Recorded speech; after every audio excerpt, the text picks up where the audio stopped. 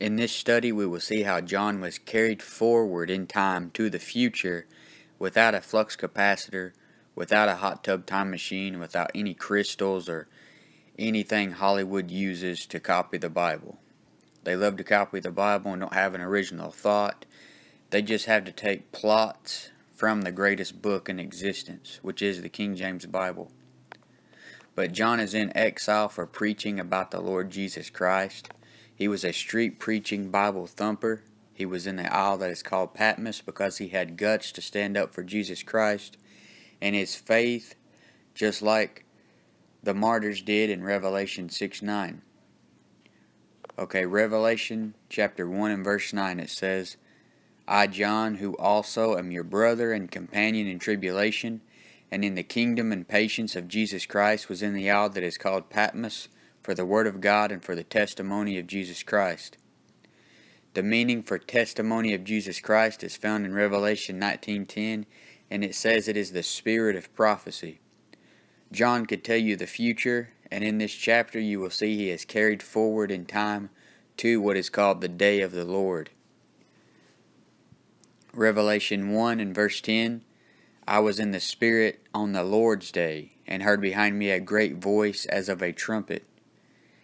Many will say that the Lord's day means Sunday, but there isn't any reference in the Bible to the Lord's day being Sunday.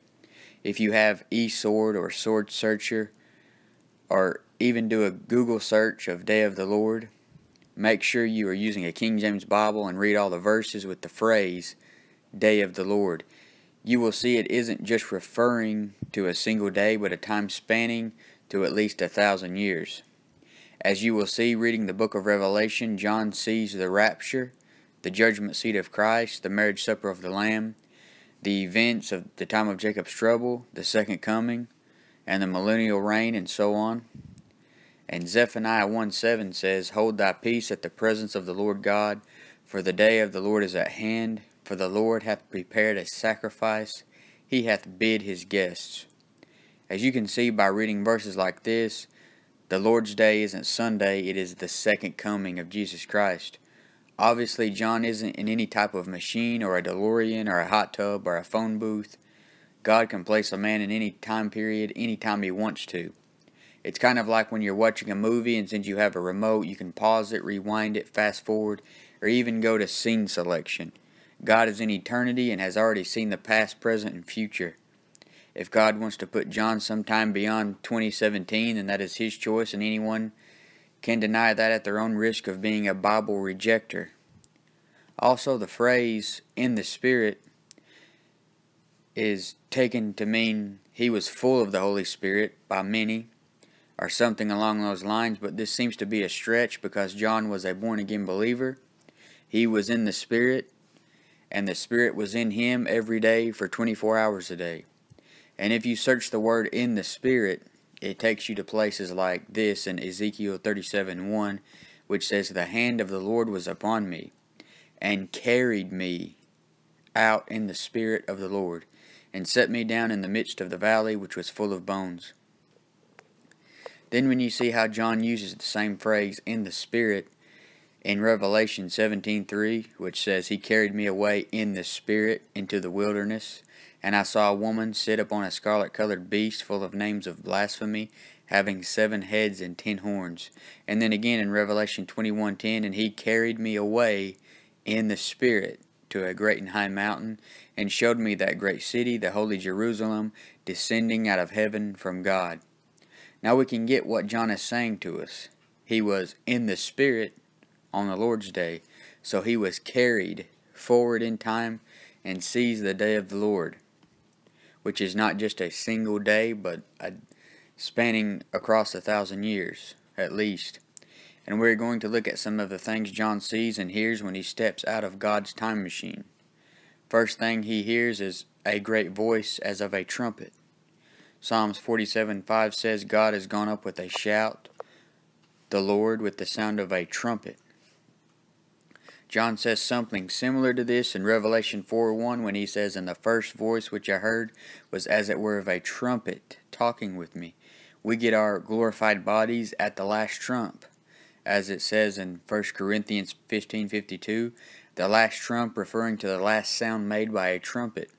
In the case of the rapture, it seems it is the voice of God sounding like a trumpet and saying, "Come up hither." God's voice is associated with the trumpet many times in the Bible.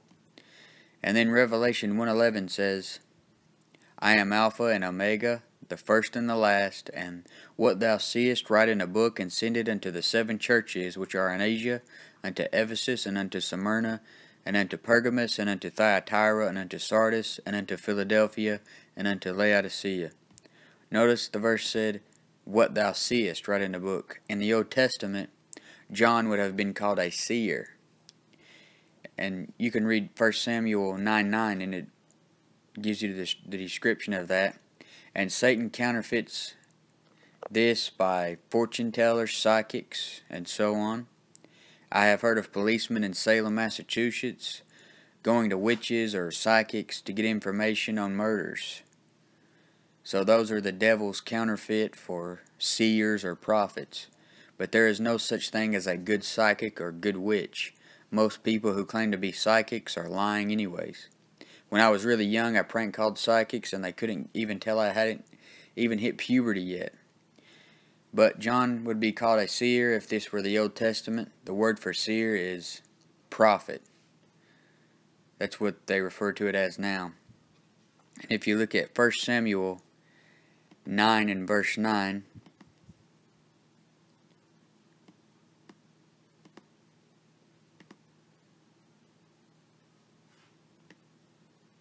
it says, "Before time in Israel, when a man went to inquire of God, thus he spake, Come and let us go to the seer.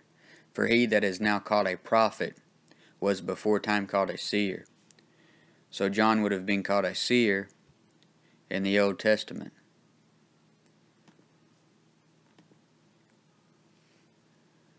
So John has the spirit of prophecy and sees these 7 churches, which are Ephesus, which means fully purposed, Smyrna, which means myrrh, Pergamos, which means much marriage, Thyatira means odor of affliction, Sardis means red ones, and Philadelphia means brotherly love, and Laodicea means civil rights. And then Revelation 1:12, "And I turned to see the voice that spake with me, and being turned I saw 7 golden candlesticks." This would be kind of like a scene from a movie where someone is afraid to look behind them. But when John turned around, he saw 7 golden candlesticks. The Bible interprets itself, and you will see that 7 golden candlesticks are the 7 churches, as it says in Revelation 1:20. So when John is carried forward in time, he doesn't just hear the voice of the Savior, he sees the Savior. Revelation 1:13 says, "And in the midst of the 7 candlesticks one like unto the Son of Man, clothed with the garment down to the foot, and girt about the paps with a golden girdle." John says he sees one like unto the Son of Man. Son of Man is the Jewish designation of the Son of God. So John sees a righteous judge standing right in front of him. How we look at Jesus Christ will affect our attitude towards sin and serving the Lord Jesus Christ. If we see Jesus Christ as JC off the Hollywood movies, then we will be carnal Christians. If we see him as a righteous judge, as John saw him, then we will be ready at the judgment seat of Christ and not receive wood, hay, and stubble. And now look at Revelation 1:13. It says, "And in the midst of the 7 candlesticks, one like unto the Son of Man, clothed with the garment down to the foot, and girt about the paps with a golden girdle." Girt about means clothed about, and paps means breasts. And this golden girdle is a manly man's girdle. It isn't like what you think of today when you say girdle. Just like John the Baptist wore a leather girdle. These men aren't sissies, and they follow Deuteronomy 22:5. And let's see more about how John describes Jesus Christ in his glorified body. Revelation 1:14 says, "His head and his hairs were white like wool, as white as snow, and his eyes were as a flame of fire." The thing about Revelation is that it shows the other side of Jesus Christ. It shows the side of Jesus Christ who is ready for vengeance and flaming fire. Don't get me wrong, Jesus Christ was a rough character when he came the first time, but now you see him as the Lion of the tribe of Judah. Notice it says his hairs were white like wool. Song of Solomon 5:11 describes Jesus Christ when he came the first time, and it says his head is as the most fine gold, his locks are bushy and black as a raven. But now his hairs are white like wool. Now John is seeing the Ancient of Days. A lot of movies try to copy this by putting some cool old guy with white hair as some wise and mysterious character. Also notice it says his eyes were as a flame of fire. You see Satan copycats this with his little superhero movies for the kids, with characters like Human Torch and Superman with the beam coming out of his eyes. But Jesus Christ is the one with eyes like a flame of fire. When he came the first time, though, he had dove's eyes. As it says in Song of Solomon 1:15, Behold, thou art fair, my love, behold, thou art fair, thou hast dove's eyes. And Revelation 1:15 says, And his feet like unto fine brass, as if they burned in a furnace, and his voice as the sound of many waters. Are you beginning to realize something strange? Jesus has hair that is white like wool, and feet like unto fine brass, as if they burned in a furnace. And Santa Claus has hair that is white as snow, and he comes down a chimney. And John 10:1 says, Verily, verily, I say unto you, he that entereth not by the door into the sheepfold, but climbeth up some other way, the same is a thief and a robber. Not to mention Satan Claus stole the phrase ho ho from Zechariah 2:6, which says, Ho ho, come forth and flee from the land of the north. The land of the north. And where does Satan live? The North Pole. God is also said to be in the north in Psalms 48:2. And what is Jesus Christ said to do when he was here? He was a carpenter. Santa is a carpenter. Santa makes a list and checks it twice. Jesus Christ has a list and knows every sin you have ever committed. He knows when you are sleeping and knows when you're awake. Christians are looking forward to Jesus Christ coming back, while little kids are looking forward to Santa Claus coming back next year. Santa comes in a red suit, while Jesus comes back with garments dyed red. Isaiah 63:1 says, Who is this that cometh from Edom with dyed garments from Bozrah? Santa has a bunch of elves. Jesus has a bunch of angels. Santa comes to bring you a gift, while Jesus Christ offers you the free gift, and he literally died to be able to give it to you. The thing is, Santa gives you a gift if you're a good little boy or a good little girl, while Jesus Christ is only giving it to those who are wicked as hell, and that's everybody. You say, well, what do you mean wicked? You can't get the gift unless you're a sinner. Jesus Christ died for the ungodly. If you're not ungodly, then Jesus Christ didn't die for you. Santa Claus flies with reindeer. God is said to ride on a cherub. Psalm 68:33, To him that rideth upon the heavens of heavens, which were of old, lo, he doth send out his voice, and that a mighty voice. Here's one you probably never heard. I just thought about this while studying this. Santa endorses a drink, Coca-Cola, while Jesus tells you to take the water of life freely. But Coke kills and water gives you life. And the water of life, Jesus Christ, is what saves you. Now you have all of these horror movies coming out with Santa Claus killing everybody. Movies like Santa's Slay, with slay spelled like S-L-A-Y. This is another mockery from Satan, because Jesus Christ is coming back to slay the Antichrist and all the God-haters at the second advent. Every year, right after Thanksgiving and right before Christmas, kids jump in Santa's lap and request thanks for Christmas, while Philippians 4:6 says, Be careful for nothing, but in everything by prayer and supplication with thanksgiving, let your requests be made known unto God. When I was little, I'd hear grown-ups say, Santa and Jesus work together. Back then I thought it was crazy, but now I believe it. You know why? Because God and Satan work so close together that sometimes you can't even tell them apart. In Ezekiel 14:9, God talks about how he deceives prophets. In 1 Kings 22:22 through 23, God sends a lying spirit to the mouth of the prophets. God and Satan both tell David to number Israel. If a person wants to disobey God and reject truth, then he will turn them over to Satan for the destruction of the flesh. And Psalms 125:3 says, For the rod of the wicked shall not rest upon the lot of the righteous, lest the righteous put forth their hands unto iniquity. God uses Satan and wicked men as a rod to those who disobey. God could use Santa as a rod to those who love this present evil world. You know what they tell you about Santa? You got to believe in him. You have to believe he is real. If you don't believe he is real, then you won't get any presents. What are you supposed to do with Jesus Christ? You're supposed to believe on the Lord Jesus Christ. What do you get if you're not a good little boy or girl? You get a lump of coal in your stocking. At the judgment seat of Christ, if you lacked in your Christian service, you don't get any gold, you get wood, hay, and stubble. And parents are really dumb. They will tell their kids you better be good if you want Santa to bring you a present. How about telling them they should be good and do right because they need to act like a Christian? But Revelation 1:15 says, "And his feet like unto fine brass, as if they burned in a furnace, and his voice as the sound of many waters." Notice his voice is as the sound of many waters. Psalms 29:3 says, "The voice of the Lord is upon the waters. The God of glory thundereth. The Lord is upon many waters."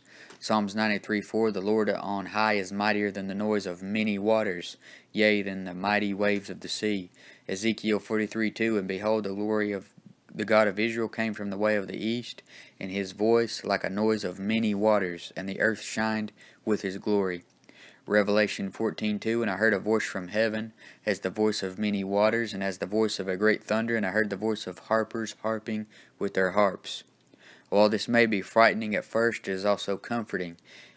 If you have a sound machine, one of the options may be water falling, something like Niagara Falls, which is the sound of many waters, and it helps you sleep. If you're saved, then you don't have to worry about falling into the hands of the living God. You're already a part of his hand, and his voice is a comfort. You'll know his voice because when he calls you by name, you know his voice. You're not afraid. While his voice may be as the sound of many waters, he can comfort you to sleep. A man with a clear conscience before God could sleep through a hurricane. But for someone who's not saved and they heard this voice that sounds like many waters, it would be frightening. But what else did John see when he was carried forward in time? In Revelation 1:16 it says, "And when he had in his right hand 7 stars, and out of his mouth went a sharp 2-edged sword, and his countenance was as the sun shineth in his strength." If you read Revelation 1:20, the Bible interprets itself once more and tells you the 7 stars are the angels of the 7 churches. So John sees angels. Many will say that the angels are the pastors of the churches, but where do you find this in the scripture? I take it to be literal angels. This also lets us know that stars can refer to angels in the Bible. The star of Bethlehem was actually an angel.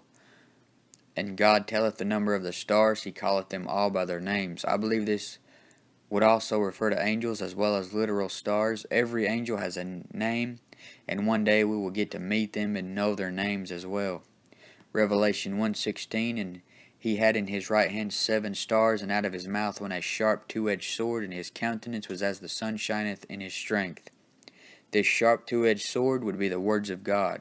Hebrews 4:12 says, "For the word of God is quick and powerful and sharper than any 2-edged sword, piercing even to dividing asunder of soul and spirit and of the joints and marrow, and is a discerner of the thoughts and intents of the heart." Psalms 149:6, "Let the high praises of God be in their mouth, and a 2-edged sword in their hand." Revelation 1:16, "And he had in his right hand 7 stars, and out of his mouth went a sharp 2-edged sword, and his countenance was as the sun shineth in his strength."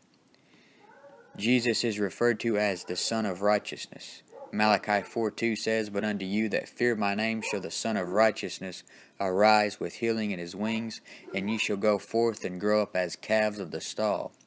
Check out James 1:11, "For the sun is no sooner risen with a burning heat, but it withereth the grass, and the flower thereof falleth, and the grace of the fashion of it perisheth. So also shall the rich man fade away in his ways." I believe that this is referring to Jesus Christ coming back at the second advent in flaming fire. The rich man fades away in his ways because the rich man in the time of Jacob's trouble are the ones who took the mark of the beast. But what else does John do when he is carried forward in time? In Revelation 1:17 it says, "And when I saw him, I fell at his feet as dead, and he laid his right hand upon me, saying unto me, Fear not, for I am the first and the last. I doubt he fell backwards like he was at a Benny Hinn meeting. He fell flat on his face at his feet. Jesus Christ is the only one worthy to get his foot kissed, not the Pope, not the young Pope on HBO or Showtime or Sent to the Max or whatever that show comes on. Notice how precise the King James Bible is. It says he laid his right hand upon me. It didn't say just his hand or his left hand, but his right hand. John was scared when he saw Jesus Christ. This is why Jesus says, Fear not. Many say that at the judgment they will curse God or that they aren't afraid of him. But even John, who walked and talked with Jesus Christ, was afraid when he saw him in Revelation 1:17. Revelation 1:17, and when I saw him, I fell at his feet as dead, and he laid his right hand upon me, saying unto me, Fear not, I am the first and the last.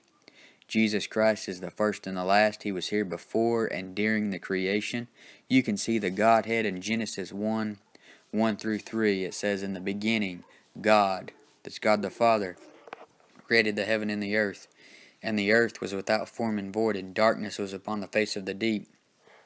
And the Spirit of God, there's the Holy Ghost, moved upon the face of the waters, and God said, there's the Word, Jesus Christ, Let there be light, and there was light.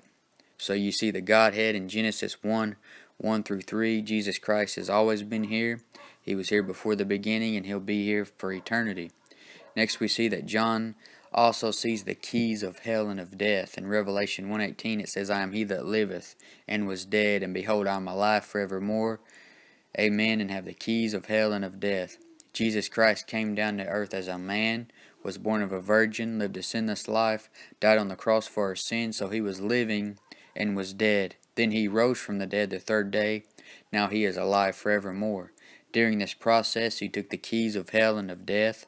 The Bible talks about other sets of keys, like the keys to the kingdom of heaven in Matthew 16:19, the keys of the house of David in Isaiah 22:22, the key of knowledge in Luke 11:52, and the key of the bottomless pit in Revelation 9. Jesus Christ has the keys of hell and of death. This is because hell has gates and bars, but he conquered death, hell, and the grave. When he was dead for 3 days and 3 nights, he was in the heart of the earth in paradise, and in hell he preached to the spirits in prison. Jesus Christ did go to hell, but he didn't burn, as a lot of these guys are teaching now. Revelation 1:19 says, Write the things which thou hast seen, and the things which are, and the things which shall be hereafter. So he writes the things which thou hast seen, which to John would be Revelation chapter 1, 2, and 3. The things which are would be Revelation 4, and then from then on would be the future. But for us, Revelation 4:22 is all future. And Revelation 1:20 says, The mystery of the 7 stars which thou sawest on my right hand, and the 7 golden candlesticks, the 7 stars are the angels of the 7 churches, and the 7 candlesticks which thou sawest are the 7 churches. So as we talked about before, the 7 stars are literal angels of the 7 churches and aren't the pastors, they are just angels. The 7 candlesticks are the 7 churches. So each church has an angel that represents it. Just like Michael the Archangel represents Israel, there are representations in heaven of things that are down here. Just like when they thought Peter was dead, they thought they saw his angel. But this has been Revelation 1:9-20.